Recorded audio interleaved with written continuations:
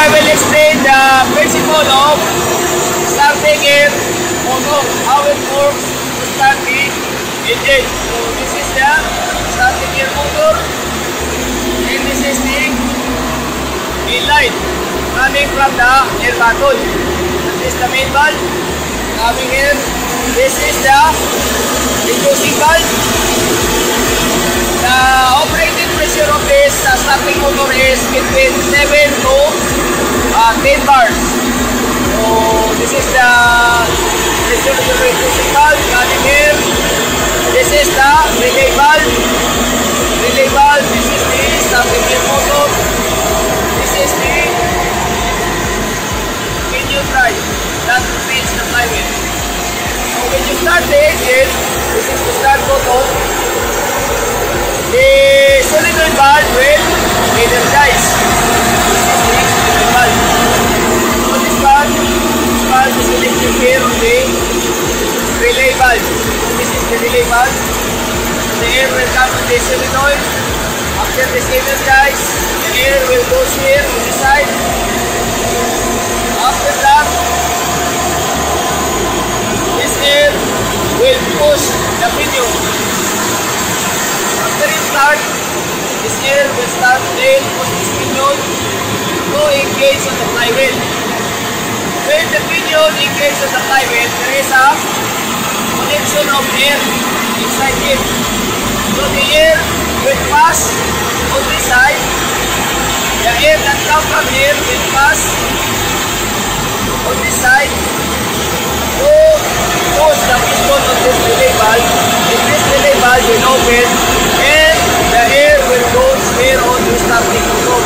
So the main air will rotate the turbine, and then the starting motor will turn. So once the RPM of the flywheel reaches to 125 RPM, this solenoid valve will stop to supply air from here. So this pinion will disengage and the turbine will stop to rotate. So that is the principle of this turbine starting air motor.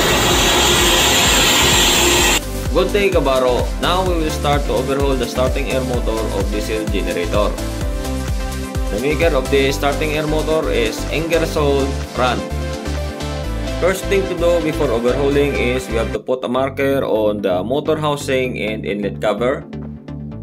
After putting a marker, we will take out the 4 bolts of inlet cover. So this inlet cover has 4 bolts. It is located at the back.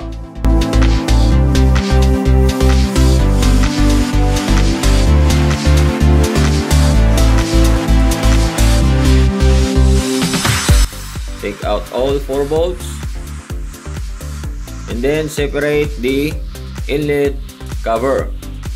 This inlet cover has a gasket.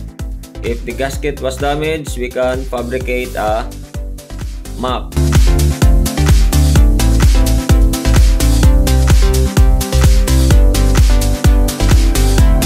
We can use a map. Then separate the motor housing by heating it by zinc. We can use a zinc to separate the motor housing.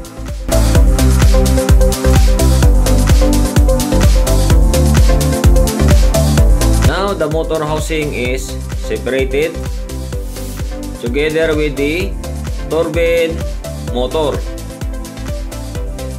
So this is the turbine motor. We can separate it from the motor housing. Now this is the turbine motor assembly.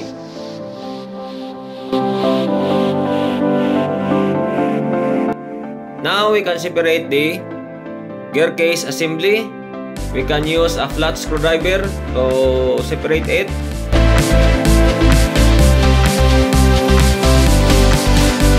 Now the gear case assembly was separated. So this is the gear case where the gear is installed and the bearing. Now this is the whole assembly of turbine motor side. Now we have to take out the drive housing. First is we have to put a marker also.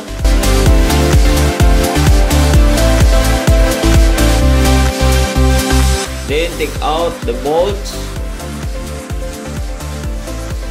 This is M8 bolts. We have to take out all the bolts and separate the drive housing by using a flat screwdriver.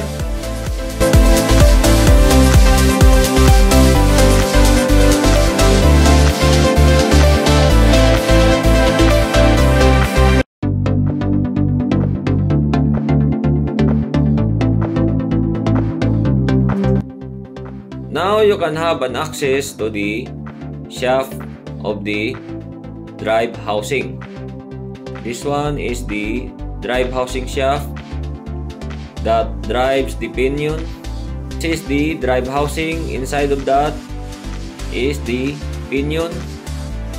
We can take out the pinion by taking out the snap ring. After we take out the snap ring, then we can disassemble the pinion drive. So the pinion drive has shift ring. So this shift ring is in 2 pieces part. Maybe you are wondering that it is broken, but it is normal. It is in 2 pieces. Now we already disassembled the whole starting air motor. This is the whole concept of starting air motor. So this is the pinion. So the air will goes here, the main air, starting air will goes on this side. It will travel here. It goes on this hole on the side. It is connected here.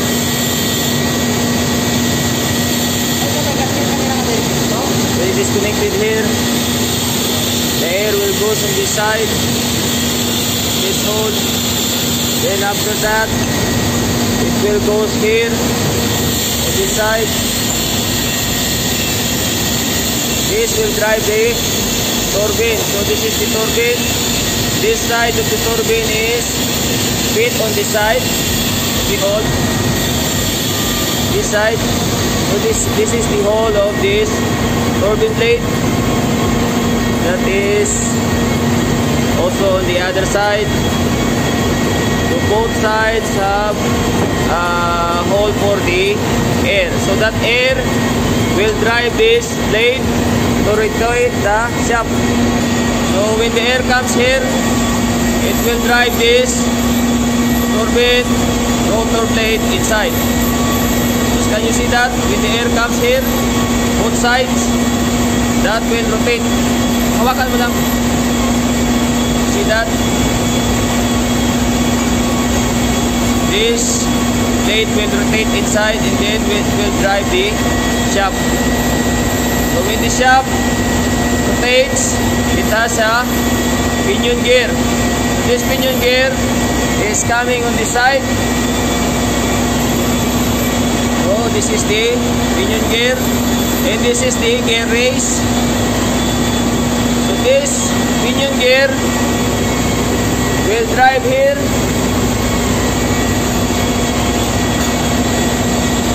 Is fit on this side and drive this gear. So this gear will rotate on this gear race. This is gear race. After that rotate, after this gear will rotate, this one will rotate. You see that? When this one is rotating, this shaft on the other side is also rotating. The pinion gear is connected here. Can you see that? The pinion gear also will rotate. This one. So on this side, the pinion gear is, hawakan mo naman ito. So the pinion gear is inside of this one. And this pinion gear, hawakan mo. This pinion gear is coming forward and back. So when the control air push this pinion gear, so when the starting air, control air starting, come here, this pinion gear will make forward and rotate the flywheel. So the air coming from here will goes on this side and open the relay valve. So this one has a spring. Can you see that? Push. See that? There is a spring inside that make this pinion on the backward. So the common problem of this turbine is the blade here inside, this blade, the teeth of that blade is already broken. So when the air coming here and rotate that vane inside, it cannot turn this shaft anymore, because this turbine blade inside, the teeth is already broken. So now we have to open this turbine in order to check the teeth of this. Yun.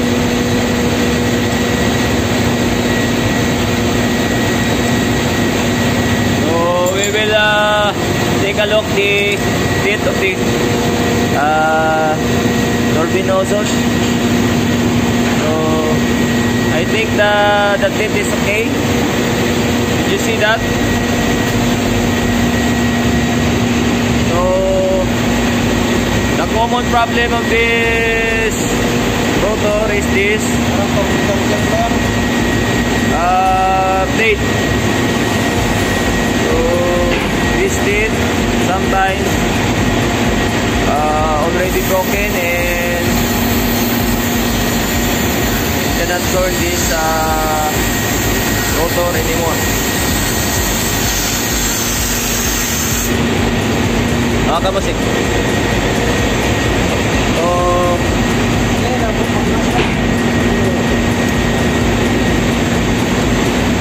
the common problem of this rotor, sometimes this blade is broken, and when this blade is broken, this rotor will not turn anymore. But as of now, as I can see, there's no problem with the teeth. So I think we will assemble again.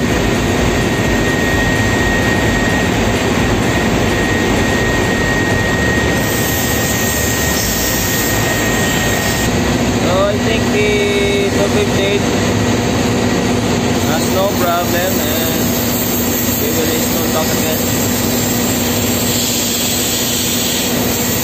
Let's see that all are okay, and we will assemble again. Yes, irihan mo din. Irihan mo. Now we can start to assemble the starting air motor. First is to assemble the gear case assembly. We can use a high temperature silicone if the O-rings are old or we don't have spare, so that it will not leak. Totally fit the gear case and the gear case assembly. Next is we have to assemble the turbine motor assembly to the motor housing. Make sure that the hole of this turbine motor is coincide with the hole of this motor housing. Make sure that the motor is flat on the motor housing.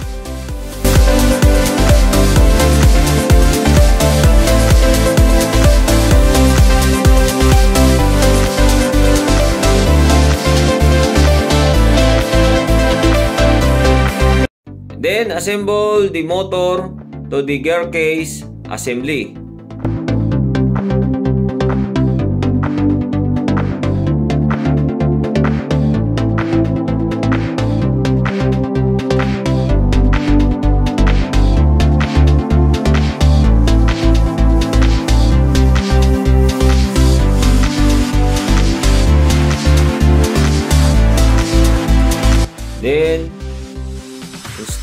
the inlet cover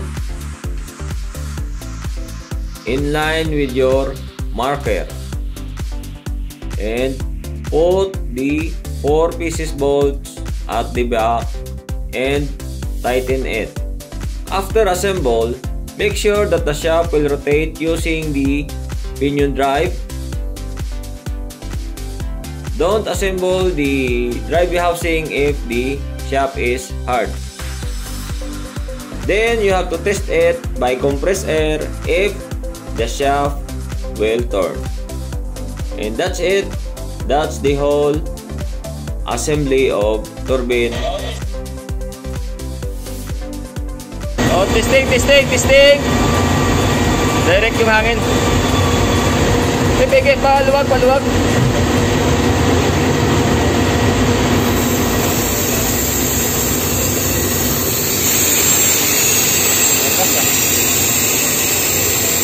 Lakas na oh. Sibulan. Ikutan niya nga yung makina eh.